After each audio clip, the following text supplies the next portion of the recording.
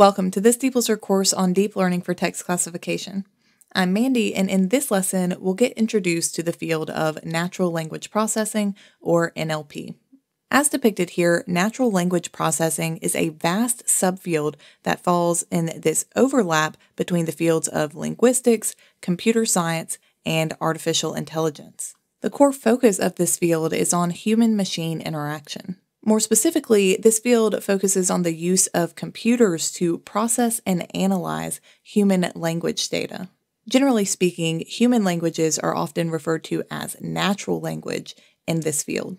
Now, there are multiple NLP tasks that are active and in use today, and we have some of the common tasks outlined here, including text classification, speech recognition, automated chatbots, optical character recognition, text-to-speech, machine translation, automatic summarization, and many more.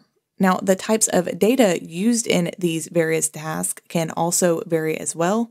So the types of data within the field of NLP can be made up of text data, audio, video, or image data. Natural language can be captured in all of these different data types.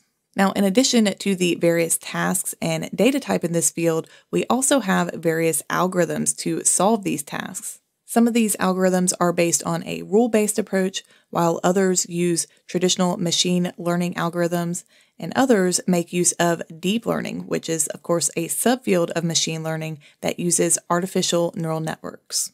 Now, given the vast differences between the various algorithms, tasks, and data types used in this field, the way that we work with and process the data in order to complete these tasks will vary greatly between them. Now, with this being said, we will be narrowing our focus in this course to a specific data type, a specific task, and using a specific algorithm to solve this task. As we've mentioned, this course is going to be focused on the task of text classification and sentiment analysis, and we'll be solving these tasks using artificial neural networks. And the type of data that we'll be working with for these text classification tasks will be textual data.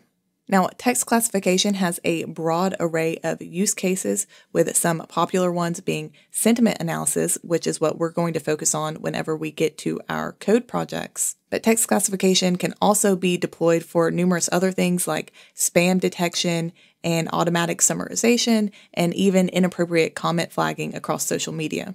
So we've now been generally introduced to this vast field of natural language processing, and we should also have a good understanding of where our focus will lie within this field for the remainder of this course.